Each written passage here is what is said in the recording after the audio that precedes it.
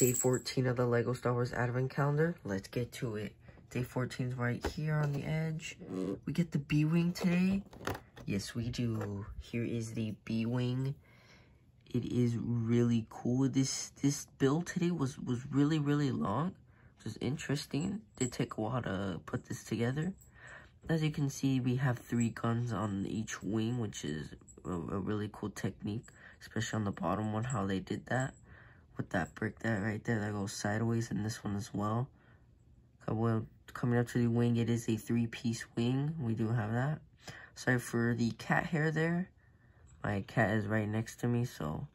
And then we have the cockpit right there with that light brick there.